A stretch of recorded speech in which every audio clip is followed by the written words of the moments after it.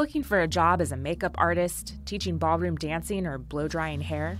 In some parts of the country, you'll need government certification before anyone can pay you for these services, or face jail time.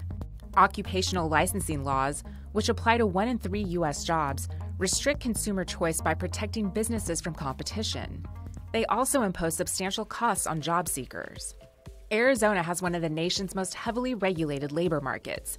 But now the state's businessman-turned-governor, Ducey, who's the former CEO of Cold Stone Creamery, has made occupational licensing reform a priority. What I wanted Arizona to be is the best place in the country to live, work, and do business. And part of that is beginning a business as well as scaling a business. And that was our focus on improving that structure of government and really stopping the bullies that were part of the boards and commissions. Since occupational licensing laws are particular to each state, if you're a certified hairdryer, say in Virginia, that doesn't mean you can move to Arizona and just start working. First, you have to complete 1,000 hours of training before you can obtain a state cosmetology license. Governor Ducey is backing a new law that would change that.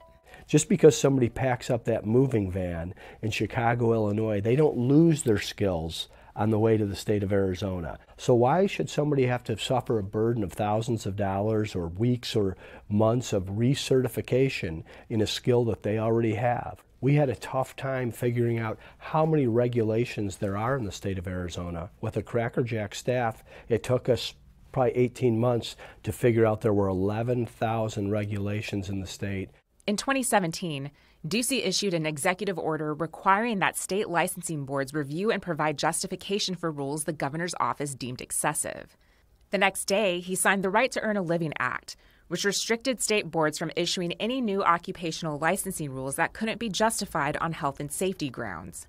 I think it's important that we remember who the voters are and who the citizens are, and we're here to serve them. Too many of these boards and commissions exist to stop competition, to stifle and protect the status quo, and we're changing that in Arizona. My issue is that we don't really know what the standards are in these other states.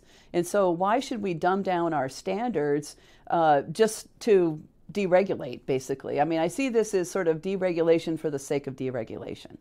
Representative Pamela Powers-Hanley of Tucson is opposed to the legislation. What I see here is, over and over and over again, throwing out licenses and certifications. And there was other bills that were proposed in the House this year that would go even farther than this as far as deregulating occupations. And I think at some point it gets a little risky for the populace.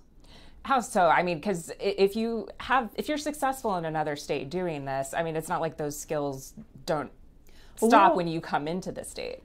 Well, yes, but with this, we're only asking for 1 year of experience. I mean, what's the definition of successful? And then also, how are we checking up on these people? What about this idea of public safety? Because I do think there's a fear that you're actually going to attract people from states that have lower standards than Arizona. Public health and public safety is always going to be a priority for this administration.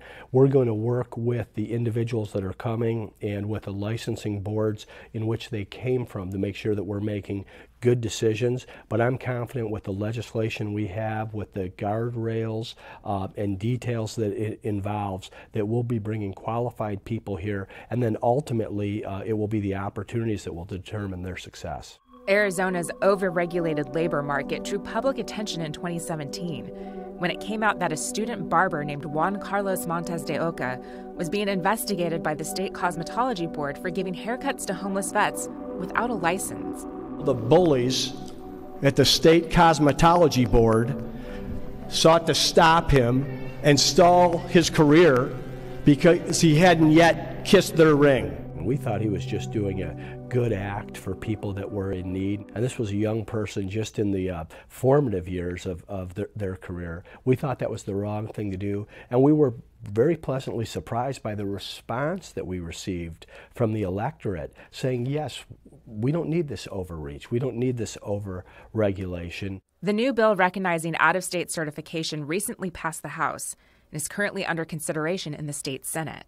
We still have to prove it in the marketplace. We still need to get it through both houses of the legislature. Ducey credits his deregulatory agenda for Arizona's booming economy. We're the fourth fastest growing state in the nation. Maricopa County, where we are here in Greater Phoenix, is the #1 fastest growing county in America 2 years running.